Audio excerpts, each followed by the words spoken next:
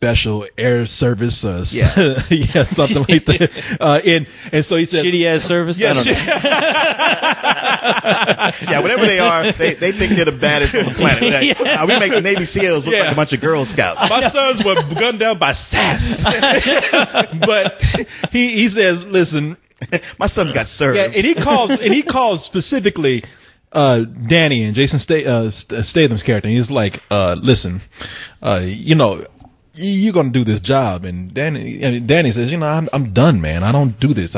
Killing is just not for me anymore. I want to live a normal life. And he's like, well, that's cool. Go ahead and walk. Oh, wait a minute. We got your friend Hunter back here. We're gonna kill him if you don't do this job. And so Danny's like, fuck. So he is pulled back in to hunt down specific members. I think they mentioned like 3 targets that this Sultan or this Jafar, whatever his name is. The Iron Sheik. The setup for it, I was like, come on, you guys. It's like, all right, here's what you got to do. You got to hunt these guys down. You got to film them confessing that what they did. Then you got to kill them and make it look like an accident. It's like, are you fucking kidding me? It's funny because at that point I was like, it'd be a lot easier to just shoot these guys and take Robert De Niro back. Yeah. But then when he tries it turns out it's not so easy. I thought it'd be a lot easier for them to hire that fucking puppet that likes riding around on that tricycle. Have them confess, film that shit, and make a movie out of it. And that Sheik is like, and I want you to sing a song and juggle at the end of every video. God damn, man, come on. And wear this dress when you do it. Fuck, man, come on. This is bullshit. Yeah. Or rollerblades. All right, God damn you. No, but so he says, 3 specific targets I want you to go after. So he goes after them, and then he realizes it's not so easy because, of course, it's never, one guy watching you do this. There's several people in a big job like this watching you, including Clive Owen, who these are people that he's worked with. These are people that are close to his organization, and he goes after these mercenaries that are killing these targets. So you have this kind of plot where you are doing a lot of globe trotting, you're dealing with a lot of espionage, a lot of double crossing, and in there, that story, once I was piecing it all together midway through, I was like, I'm into this. I like this. This has all the elements of classic spy thrillers, even though these guys aren't spies, it has that element in there. And when they bring in Jason Statham just to come in and do, his routine action stuff, I'm his like, shtick. His shtick. It's like, come on, man, this is kind of getting in the way of what could have been a really cool story here. That's just easily. me. No, you're right, easily. And the thing is, they try to give him some dimension by making him the killer with a conscience, where you're like, all right, that kind of always wins me over sometimes, but. Okay, but they keep bringing it up, but for no real good reason. Well, see, now I got to say that normally that's the thing that pisses me off, because early on he's on a job and it's like he doesn't take the target down because a kid is watching, and I will immediately hate a movie when they do that. I'm like, you're gonna be a killer, you kill the kid's dad, but the kid, you like, I can't do this.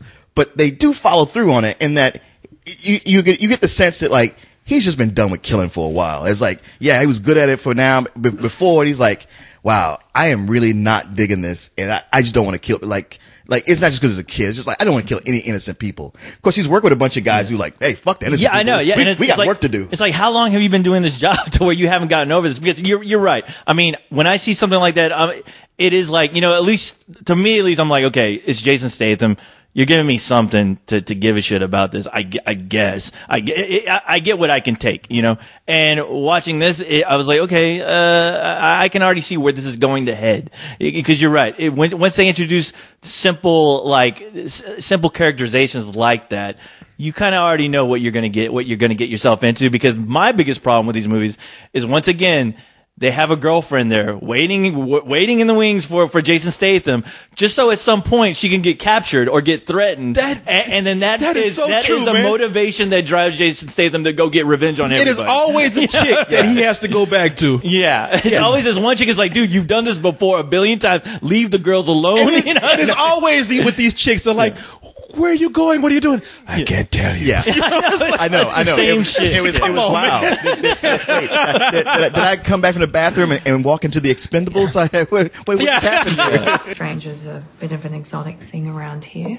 Oh, come on, I didn't think I was a stranger. Oh, but you're still exotic. Danny, something tells me you've got a story to tell. Yeah.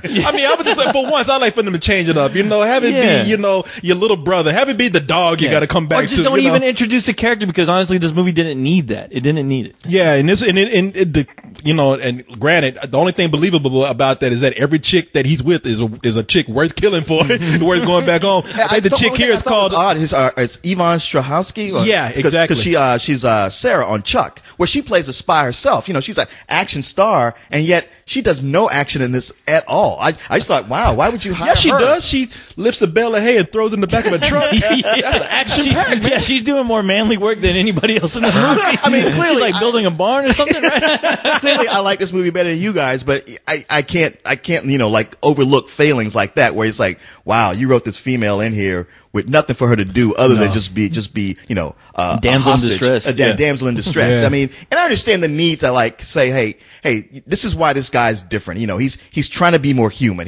We want to give him a reason to fight for, to want to stay alive. But, you know, actually put some work into it. You know, write her as a full person. Now, you know what? I will say that this is a good thing and a bad thing. Rob De Niro and Jason Statham, when they're on screen together, that's what really pulled me in kind of midway. I was like, they have great chemistry together. It's just too bad that Rob De Niro came to shoot for this film for only 10 days and is in the movie for 10 minutes. Mm-hmm. You know what I mean? Yeah. Which is a big tragedy in my book sometimes. He is hardly there. The other person I like is Clive Owen. The rivalry are this whole relationship that Jason Statham and Clive Owen have going on. I mean, you know, they're pretty much spy versus spy in this movie right there. You know, I got to say about Clive Owen's character, what I liked is how he's not really a good guy. Not ever. I mean, there's not be a point when you stop rooting against him, but, you know, and even like in so many movies like this, it'd be a point where it's like, okay, now these guys, they have a common goal and they're going to be buddies and work together. And it's like, no, not really. They're like, you know, enemies to the end. That's what makes this movie. This is a very cool part about the film. In the trailer, it's misleading too, because in the trailer, they tried to make Clive Owen seem like he is the bad guy from the beginning of this film, and he's the one that Rob De Niro and Jason Statham have to go after, and that is not the case here. This is a guy who has been pulled into a pond, into this big game. He's played for a sucker in some cases, and he just doesn't get it. He just doesn't stop because, for better or for worse, usually for worse, because he's just kind of getting dumb after a point, but I like that he has a code. I mean, this is a guy that has also served in the SAS.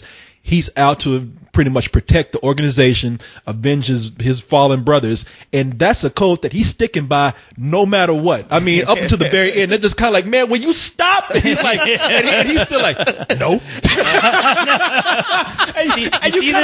You see this here? I brought my code, and I'm sticking to it. And you know what? He's the one that brings the biggest complexity to this whole thing. I mean, when the job starts to get messy, that's when I like the movie too, because he's the one introducing the mess. But he's bringing the mess in. That's even a point in the movie. Somebody's like, "Man, this could have been so much easier," but this guy's in the way. You know. Well, normally in a situation like this, you have your guys who are the team of assassins, and they got to take out the targets. And the only thing they ever have to worry about are henchmen. It's just a matter of getting around the henchmen or whoever bystanders walking away. But here, you know, your main guys, they got some guys on them, and these guys are competent. You know, they're a genuine threat. So it's like, wow, not only do we have to pull off the impossible, but we got these guys on our ass, and they're just about as good as we are. Oh yeah. Yeah. No, it's I'm not saying this is a bad film at all. I would say, like I said, about halfway through, when I started like really understanding the characters, not even the story, when I understood these characters a little bit better because they finally slowed down enough to build on them, especially Clive Owen's character, I was like, this is a little more complex than I thought. This is a lot smarter than I thought it would be. It's just too bad that it's coming an hour too late for me. And even what I'm getting in the second hour is interrupted by not bad scenes of action. It just didn't seem to fit within the story itself. I was like, either you're going to go shallow or you're going to go deep. Together it's not working.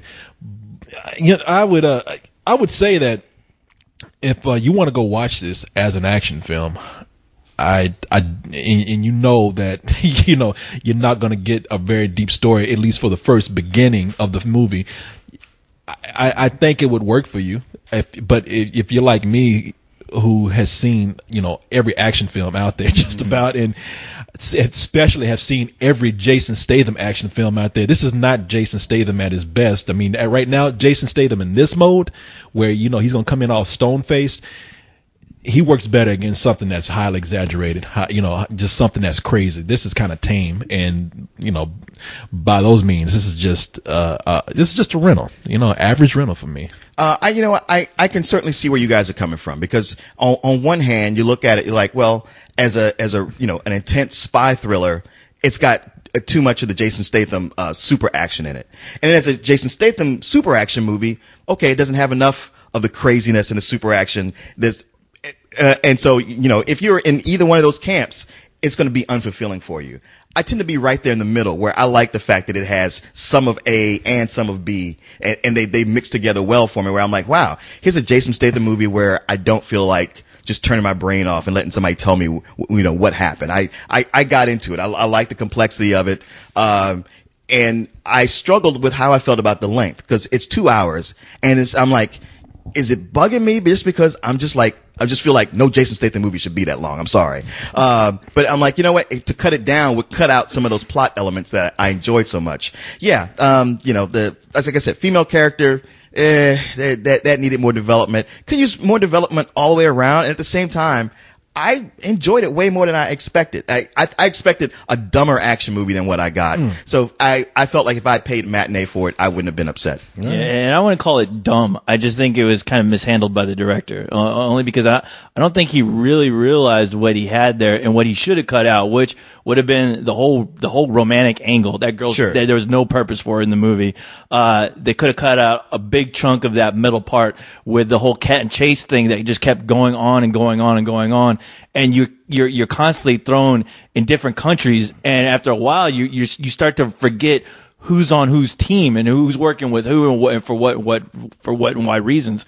But yeah, the only thing that really stuck out to me in this was the chemistry between De Niro and Statham, which I actually enjoyed. But it's unfortunate that there's only about not even 5 minutes of it, if that. But other than that, I mean, I was kind of bored by Jason Statham's performance, and that's not saying it was his fault. I think it was the fault of the script and of the director not really knowing how to really pull something else out of him besides his typical shit that he does. So it's nothing but a pure rental for me, and that's it. So yeah, I don't know. This story might have been crazy from the very beginning. That even the government is looking at this book and saying this is bullshit. It's a controversial book, which means come on, this shit didn't happen. Like that. The movie ends with right before the credits. They just come out and tell you the government says this book is bullshit. Yeah. At the end of the movie, they tell you that the feather man. Yeah, because this story is about as light as a feather. They should have said it at the end too. It's right after that. If you didn't like the movie, that's why. And I can see why too, because if the movie is like the book. Mm-hmm. The book that's based on, a so-called true story, they cannot prove anything apparently from this story. But if it is what this guy is saying, I can't buy it because this team is going after, the SAS, what are they called? The special air service? Okay, I was about to say secret air service, but apparently ain't nothing secret about them because you think in Jason Statham when they have to track these guys down, because now you got to keep in mind. They have to go in and record these guys saying that they killed these people. So instead of busting down a door with a camera, like Jason Statham would do, crashing through a window or just catching this guy on the street and just pull him into an alley and beating the shit out of him, they call these people up and just say out of the blue, hey, we're shooting a documentary. Can we come over to your house and film you? And the guys who were in the special air service are like, yeah, sure, come on over. You want to make a documentary about me, and so I can just blab all my secrets to the world? Hey, man, Big Brother is huge in England. I'm gonna be on Big Brother. Hey, do you know Simon Cowell? This guy is good. You have no idea.